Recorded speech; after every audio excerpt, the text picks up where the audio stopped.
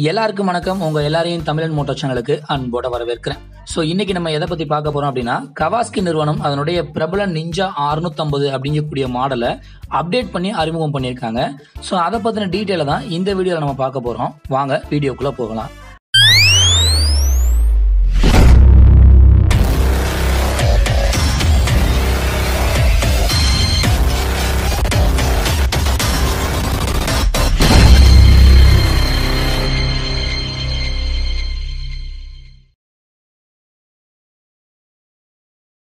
Japan நாட்டை மையமா வச்சுட்டு இருக்கக்கூடிய கவாஸ்கி நிறுவனம் அதனுடைய புகழ் வாய்ந்த நிஞ்சா 650 அப்படிங்கக்கூடிய மாடலை 2020ஆம் ஆண்டுல மறுசீரமைப்பு பண்ணி, அதாவது அப்டேட் பண்ணி அறிமுகம் பண்ண போறதா சொல்லியிருக்காங்க.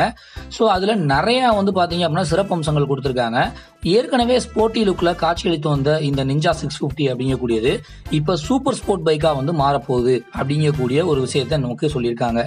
இதுல குறிப்பா உயர் தொழில்நுட்ப வசதிகளா இருக்கக்கூடிய ப்ளூடூத் மூலம் பைக்கோட செல்போனை இணைக்கக்கூடிய அம்சம் செய்யப்பட இருக்கு. இந்த அம்சத்தினால செல்போனை ஒரு தடவையும் நம்மளால மிஸ் பண்ண முடியாது. ஸோ செல்போனோ இல்ல பைக்கோ ஏதாவது ஒன்று இருந்துச்சு அப்படின்னா இன்னொன்று எங்க இருக்குங்கிறத ஈஸியா ஐடென்டிஃபை பண்ணலாம்னு சொல்லியிருக்காங்க. அண்ட் அது மட்டும் இல்லாம நம்ம பைக்ல ஏதாவது சின்ன சின்ன ஆக்சிடென்ட்ஸோ இல்ல வேற ஏதாவது அசம்பாவிதமோ நடந்துட்டா நமக்கு எஸ்எம்எஸ்ல அதை டீட்டெயில்டா சொல்லுவாங்கன்னு சொல்லியிருக்காங்க. அண்ட் பைக்ல இருந்து நமக்கு வேற எங்கேயாவது ஆக்சிடென்ட் ஆகாம செல்போன் கீழே விழுந்து உடஞ்சிருச்சு அப்படின்னா நம்ம பைக்ல இருக்கக்கூடிய டிஎஃப்டி திரை, அதாவது நம்ம இன்ஸ்ட்ருமெண்ட் கன்சோல் இருக்கு இல்லைங்களா, சோ அதுல நமக்கு அதை பத்தின டீட்டெயில கொடுக்குறாங்கன்னு சொல்லியிருக்காங்க. அண்ட் நிஞ்சா 650 பெற்றிருக்கக்கூடிய பல அப்டேட்கள்ல இந்த டிஎஃப்டி வண்ணத்திரையும் ஒண்ணு. இது கிட்டத்தட்ட 10.9 சென்டிமீட்டர் அளவுல நீளமா கொடுத்திருக்காங்க. இந்த ப்ளூடூத் வசதி மட்டும் இல்லாம ஜிபிஎஸ் அம்சமும் இதுல கொடுக்கப்பட்டிருக்கு. அதனால பைக் தொலைஞ்சு போச்சு அப்படின்னா நம்ம அதை பத்தி கவலை பண்ணுங்கிற அவசியம் இல்லை. அண்ட் அது மட்டும் இல்லாம இந்த டிஎஃப்டி திரை மூலமா நமக்கு கியர் பொசிஷன் தெரிஞ்சுக்க முடியும், இண்டிகேட்டர், எரிபொருள் எவ்வளவு இருக்கு, இன்னும் எவ்வளவு கிலோமீட்டர் போக முடியும், இந்த மாதிரியான நிறைய டீடைல்ஸ் நம்ம தெரிஞ்சுக்கலாம். இந்த நிஞ்சா 650 பைக்கை புத்தம்புது ஸ்டைலோட எல்இடி மின்விளக்கு அப்புறம் டயர்ஸும் இதுல கொடுக்கப்பட்டிருக்கு. இந்த டயர் பாத்தீங்க அப்படின்னா ஸ்போர்ட்ஸ்க்காக தயாரிக்கப்பட்டதா தெரிகிறது. அண்ட் அது மட்டும் இல்லாம இந்த பைக்ல டிசைனுக்காகவே இவங்க ZXR, அதுக்கப்புறம் நிஞ்சா 400 இந்த மாதிரியான மாடல்ஸோட சில ஸ்பேர்ஸை பயன்படுத்தி இருக்காங்க அப்படின்னு சொல்லியிருக்காங்க.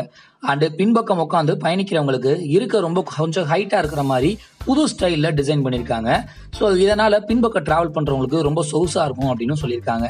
இதுல யூஸ் பண்ணிருக்கக்கூடிய இன்ஜினை பத்தி பாத்தீங்க அப்படின்னா 650cc parallel twin motor engine பயன்படுத்தியிருக்காங்க. இதனுடைய maximum PHP 67 பிஹெச்பியும் and maximum dark 49 Newton மீட்டரையும் வெளியே கொடுக்கும்னு சொல்லியிருக்காங்க. அண்ட் இதுல யூஸ் பண்ணிருக்கக்கூடிய ஃப்ரேம் பாத்தீங்க அப்படின்னா ட்ரெல்லிஸ் ஃப்ரேம். இதை தவிர வேற எந்த பெரிய மாற்றங்களும் செய்யல. இதனுடைய கலர் பாத்தீங்க அப்படின்னா பச்சை கருப்பு, அதுக்கப்புறம் கருப்பு வெள்ளை, வெறும் பிளாக், இந்த மாதிரியான 3 கலர்ல கொடுப்போம் அப்படிங்கக்கூடிய ஒரு அப்டேட்டை சொல்லியிருக்காங்க. ஸோ இந்த பைக் வெளியில வந்துச்சு அப்படின்னா இளைஞர்களை எந்த அளவுக்கு தாக்கத்தை ஏற்படுத்தும் அப்படிங்கக்கூடியதை பொறுத்திருந்து தான் பார்க்கணும். ஸோ இவ்வளவு நேரம் ரொம்ப பொறுமையா இந்த வீடியோவை பார்த்தவங்க எல்லாத்துக்கும் நன்றி, வணக்கம்.